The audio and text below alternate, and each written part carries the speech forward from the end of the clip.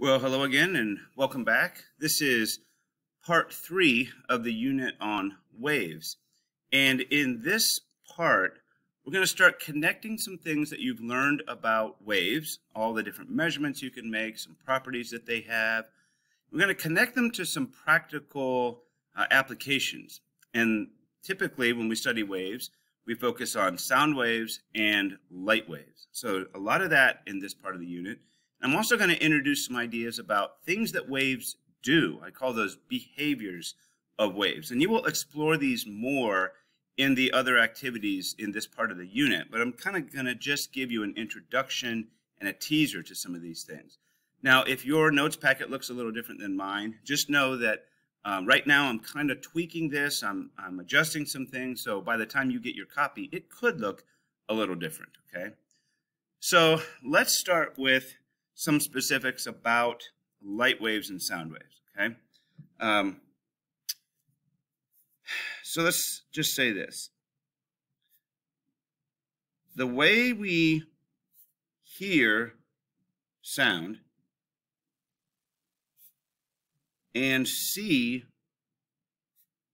light, and we're talking about our senses here. So our ears can pick up some sounds and our eyes can pick up some light, but not all of it. I'll talk about that later.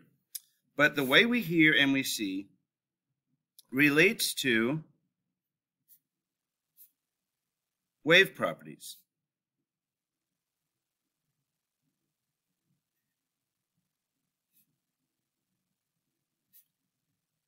And an important part of this are ears and eyes.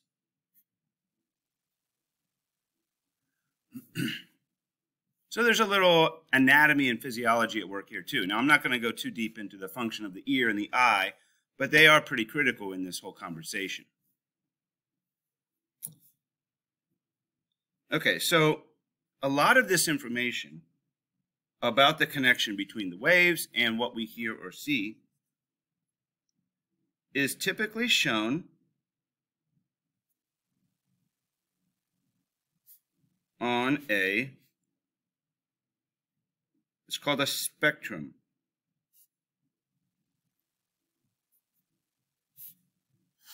Looks like a Latin word. I know there's Latin words. They tend to end with like UM. So here on your page, you will see a spectrum. And unfortunately, because we only have black and white copiers, it's not going to look as it should. Now, if you find this image online, you will see some nice color. In fact, I'll show you that in just a second. But what I included here on yours was what we call the electromagnetic spectrum. I'm going to describe what that word means in just a second. But these are often referred to as light waves. Now, we'll go into more detail, but there's only a few categories of light waves that your eyes can actually see. Most of the waves that we call electromagnetic waves, or we often call it radiation, those waves are completely invisible to us. They're all around us. We're living in a sea of electromagnetic waves. But just a few of them will stimulate your eyes to be able to see them, okay? We call that the visible waves, all right? And that's what's kind of down here. So we take this tiny little part here. You see this little sliver of the whole thing. Again, these are all the different categories. In my spectrum here, I have 7 different categories. The middle one is called the visible type of electromagnetic waves, or visible light. And it is further subdivided into categories, 7 categories, and we name the colors: red, orange, yellow, green, blue, indigo, violet. That's Roy G. Biv for short. So if you ever hear me say Roy G. Biv, I am referring to the 7 colors of visible light that we often use to describe what different categories are within the visible spectrum, okay? Let me see if I can find a quick image of this so you can see what it looks like with some color. Okay, here's that image I started with, and it really does look so much nicer when you see how this little visible part of the spectrum, again, we only give it its own category because those are ones that our eyes are typically sensitive to. but it's not really different. That type of wave is not any different from any other electromagnetic wave. Okay, so let's talk next about why do we call them electromagnetic waves or electromagnetic radiation. Okay, so let's describe. I think I got enough space on here. And now, if you need to go on to the next page, there's a little flexibility here. So let's go into a couple of details about what this word refers to. Electromagnetic. And there's so much high-level detail we can go into here that we're not even going to touch. It really, at its essence, describes two important characteristics. First of all, we've talked before about the source of a wave. And, you know, in my descriptions and in my animations that I use in class, the source of the wave is just whatever is originally causing the vibration that makes the wave begin. So it might be the hand moving a slinky or a rope.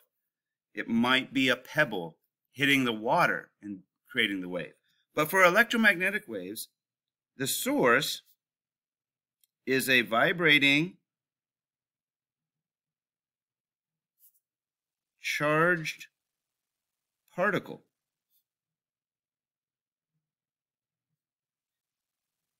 And I'll put in parentheses here because it's often an electron. You remember those little guys from when we studied our chemistry. Every atom has electrons in it. They're really, really tiny, almost zero mass, and actually very easy to move. So we've got moving electrons all over the place. Every atom actually has some moving electrons, and that's why some things glow. They give off light. But we won't get into the weeds of all of this. Just know that when we vibrate a charged particle, we can create an electromagnetic wave that then continues out, okay? And the next important feature of electromagnetic waves is how they move, and in particular, what they move through, okay? So these are able to move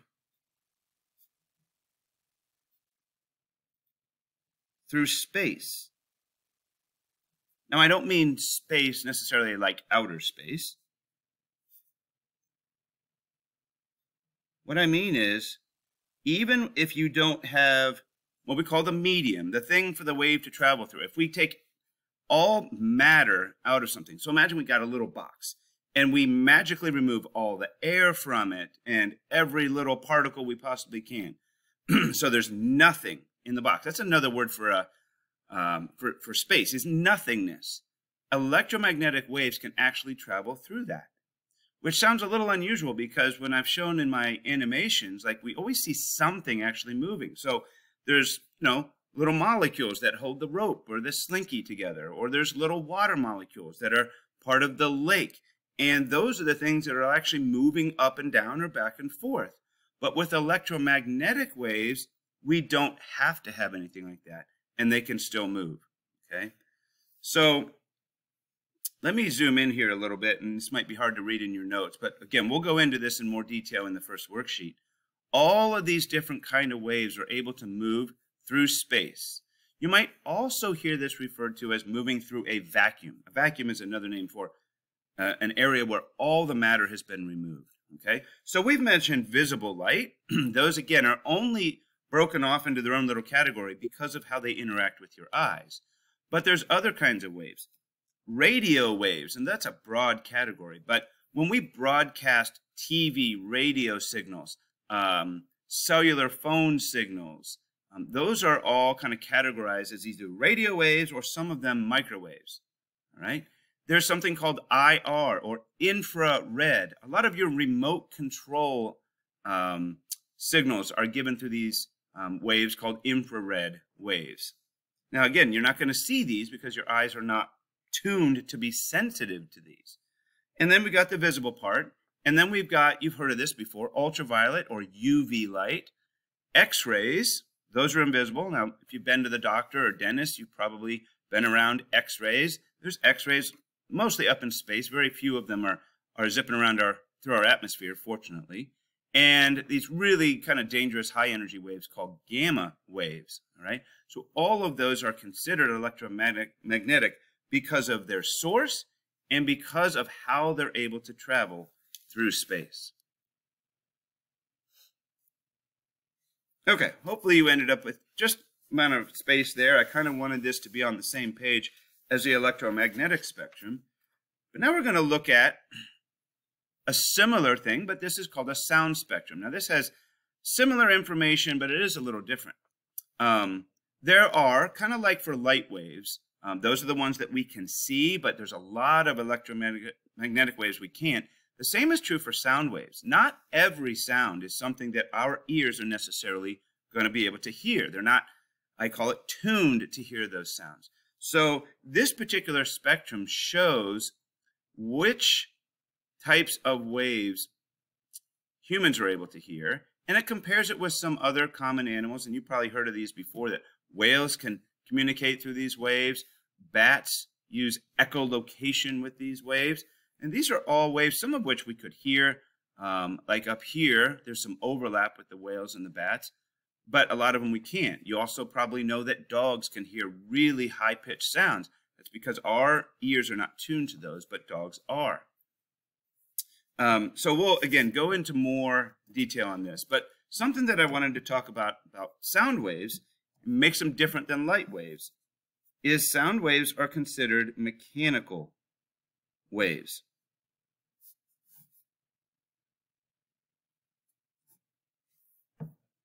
So again, just to kind of describe how this relates, waves are either considered mechanical waves or electromagnetic.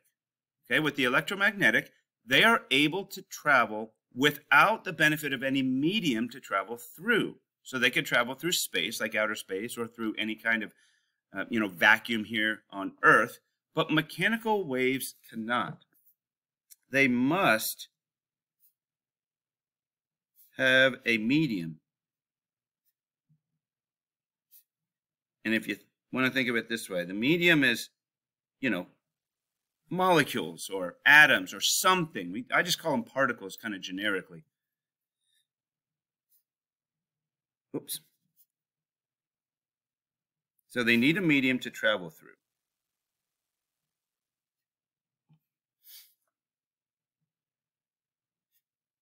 And the medium can be things, again, we've talked about these and demonstrated these. Water, a spring is great for demonstrating waves, a rope,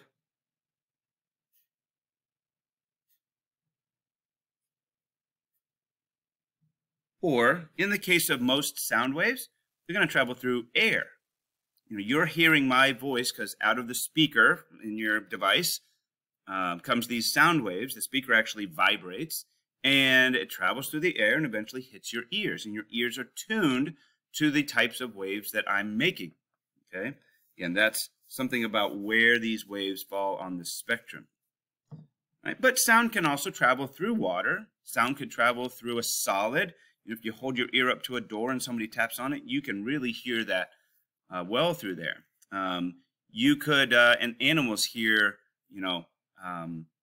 sound coming through the earth. And that's how sometimes they know that there's a storm coming or something like that. Used to be that you could put your ear to the ground and back in the day, and you could hear the enemy coming up because they were riding on horseback, and the hooves of the horses were making noise, and that traveled through the earth. So all considered mechanical waves, right? So sound waves are mechanical.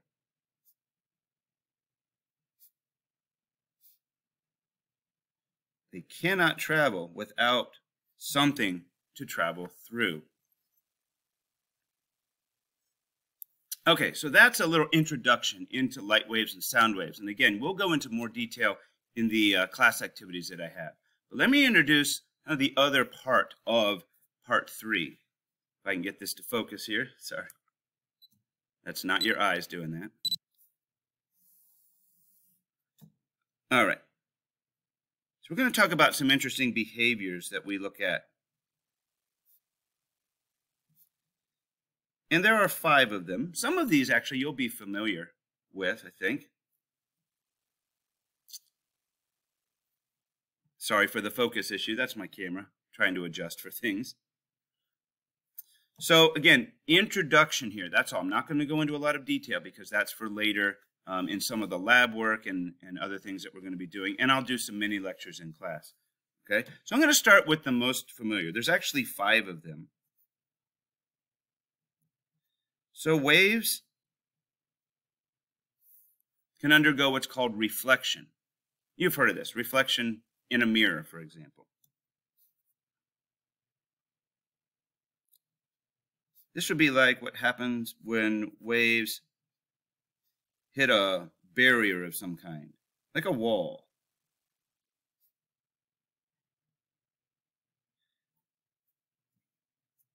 You'll find this one, reflection, the easiest of the 5 because you're most familiar with it. Turns out that the reflection of waves is very similar to how a ball bounces off something.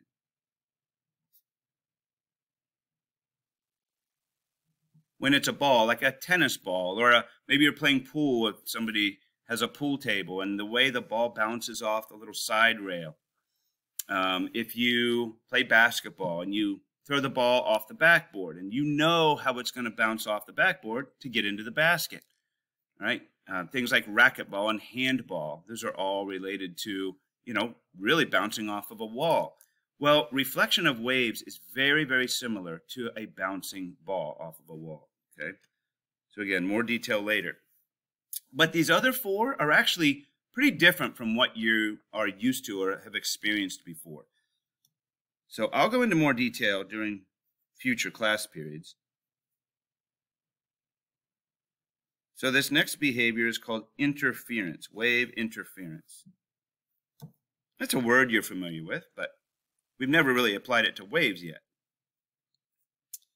So this will describe what happens when 2 or more waves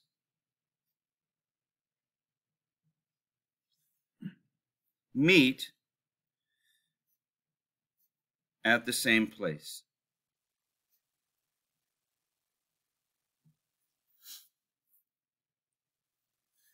I'll have a little demonstration in class of what that looks like. It's really kind of neat. And this actually affects all kinds of things about what you hear with sound waves and what you see with light waves. Interference plays a huge role in that. But again, I'll just kind of plant the seed here for you. All right, the third one, there are 5 of these, by the way, in case you're wondering how many we're going to do. Waves undergo something known as diffraction. This is kind of a neat one, too.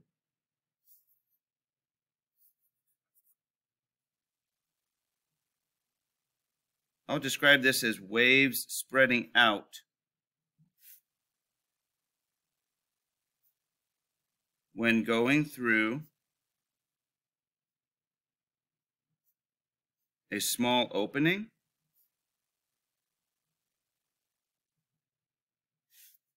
or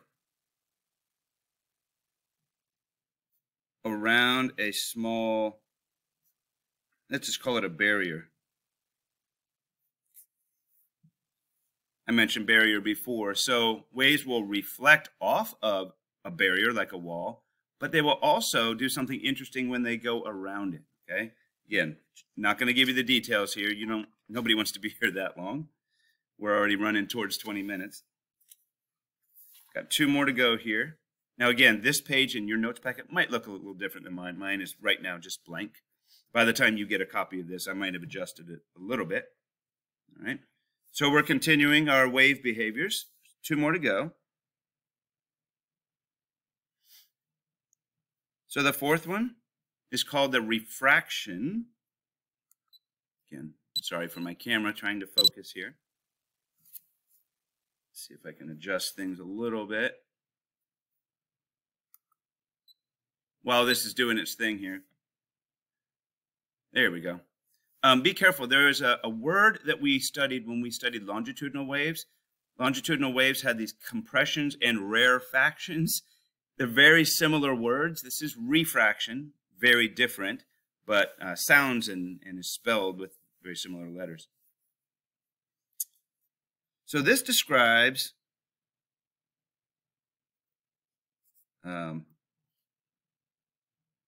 what happens to the speed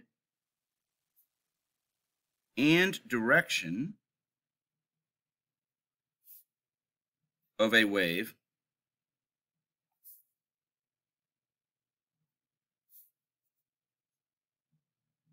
when it passes into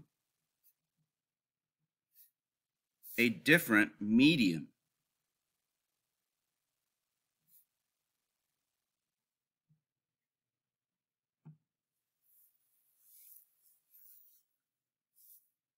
So imagine here, we'll talk about sound waves. I talked about how sound waves could travel through a solid, like the door. You can hear sounds coming through a door. Well, at one point, the wave is traveling through the door, and then it hits the air and travels out into the air. Or maybe it's going through the air first and then hits a door. But when that wave goes from one medium and into a different medium, some things can change about it. And I mentioned a couple here.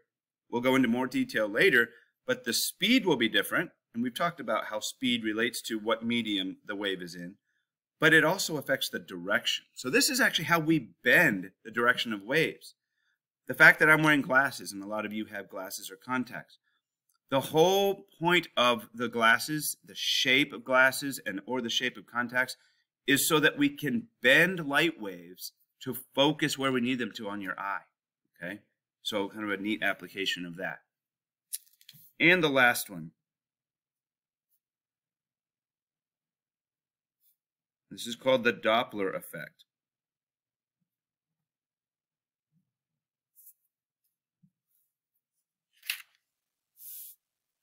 And this describes how motion can affect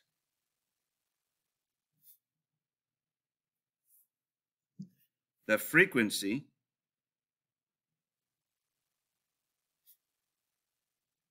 and wavelength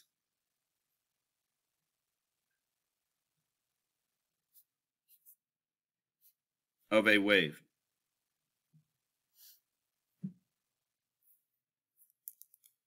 I'll remind you again, I usually do this in my videos. You can pause. If I start talking and you're still writing, you can pause it, finish writing. So we're going to study more about this later, but this is typically something that you hear, like in your lives. You've probably heard the Doppler effect before. You might not know why, but if you have a wave, a sound wave that's moving, or if you yourself are moving, it can affect how we hear sounds. They'll sound higher or lower pitch. It actually can affect also the colors that you see, okay, because of motion. So I'll go into both of those when we describe the Doppler effect in more detail, all right? Okay, so I want to wrap this up because we've been going on pretty long here. So there are the 5. No particular order other than probably the order that I want to describe them. Reflection, interference, diffraction. I stopped numbering for some reason. Refraction. That's another word of caution here. Refraction and reflection, very different, but they sound real similar.